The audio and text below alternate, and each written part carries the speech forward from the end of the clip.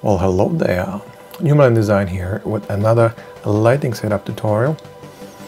Here we have this modern bungalow house. We're going to focus on the front exterior of the house, and as usual we'll start by creating our base render, so we have something to compare it to later on when we apply our lights and effects.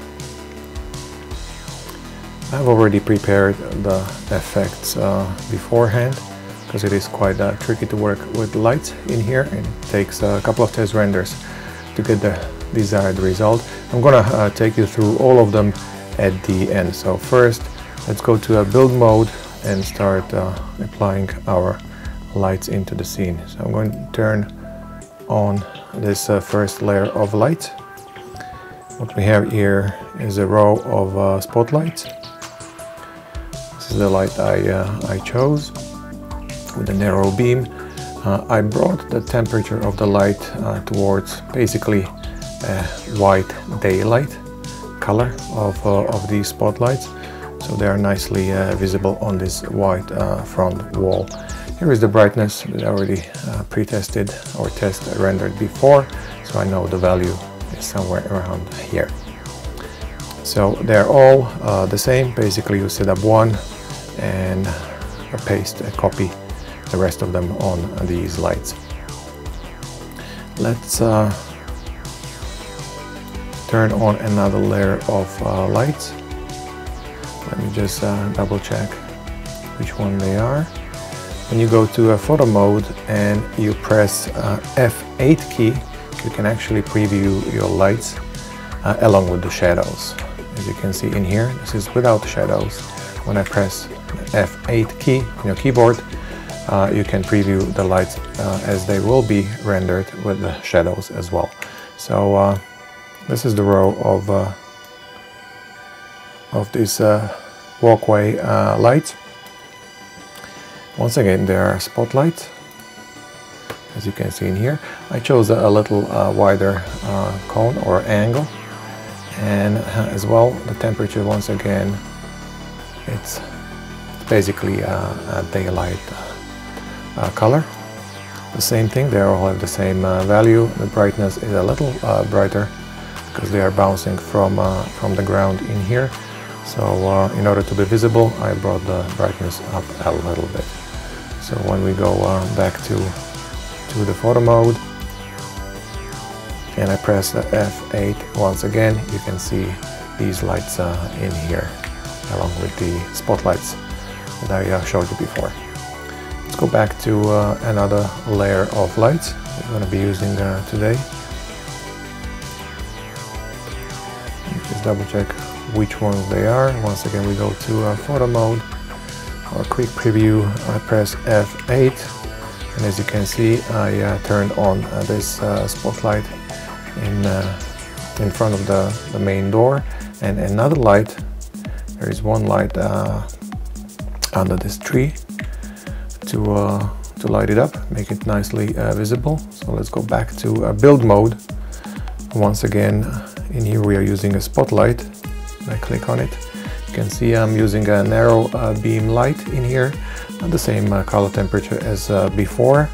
And the way I set it up, just basically click on the light, and this little icon says target lights. You just click on that, and then you choose wherever you want to point your spotlight. I want it to point straight up the tree.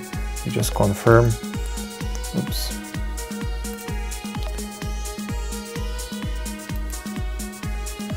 You just confirm, and your light is pointing exactly the way you want it.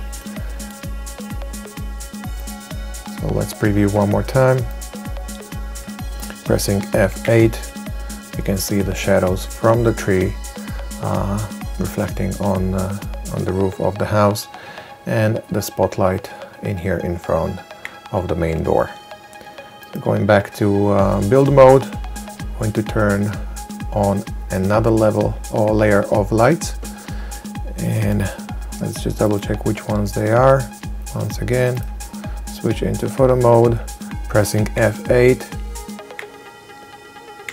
Now these are not visible, or they are not changing when I press F8. The reason being is these lights are called line lights, and in Lumion these kind of lights do not cast shadows. So we're talking about these lights. They're basically lighting up the rim, the bottom rim of the house. They're in here. There is 3 in here, as you can see. So when I click on them, you can see in here it's a line light. You can angle it basically the same way you angle the spotlight, but the difference is this light will not cast shadows. So you have to be very careful, and you have to work with the brightness along with the fall off, so the light is not spilling into your other materials.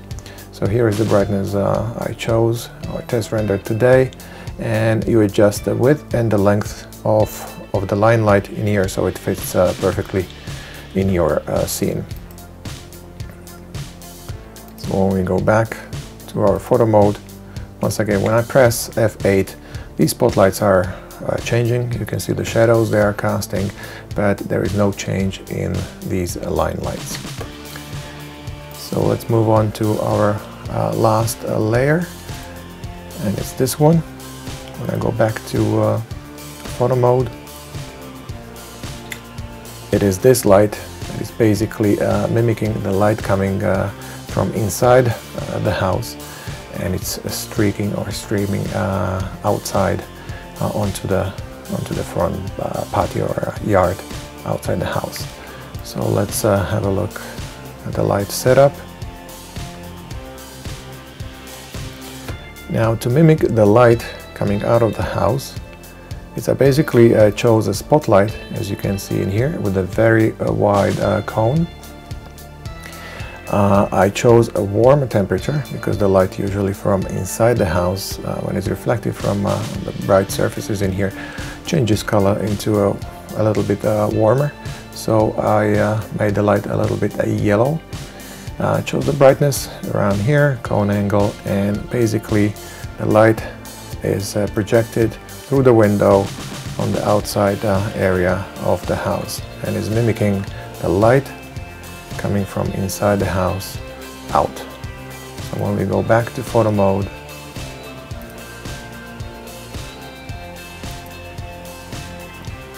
I press F8.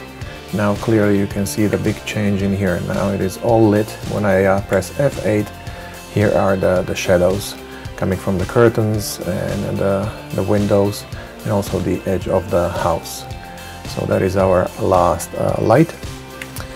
Now I'm gonna go very quickly through the effects in here that I prepared before. Now I'm using this lens flare. Here are the adjustments, especially for this purpose. So I'm trying to make these lights to appear brighter, or they kind of create a halo or a lens flare in here, so it looks a little more realistic. So I adjusted the master brightness, I brought it up, and also I isolated the bright pixels. So when I bring it down, you can see it kind of disappears. When I bring it up, it creates that lens flare effect or a halo that you see in the lights during the night or evening. So this was quite an important effect. Real skies, basically I chose one of the evening real skies in Lumion 9. Not a major adjustment in here, just a little bit of overall brightness down and the brightness of the sky up. Now the sun is automatic. I disabled the sun because I'm just using the light from the sky directly. Sharpening, just a little bit of sharpening of the picture. That's very easy. Exposure, bringing up the exposure, so we get a little bit of detail in here as well. A little bit of a light on the front portion of the scene. Next up, color correction. Obviously the temperature is a little colder from the evening shot, so I brought it up a little bit. The tint stays usually the same, and I brought up the brightness. Obviously the contrast goes down because there is not much contrast from the light, but we brought the brightness, so we have a little bit of light in the scene as well. reflections, actually it's not that necessary unless you have something that is reflecting in front of your windows, and I do not have anything, even though I turned it on, but the difference is almost none or very subtle in the final result.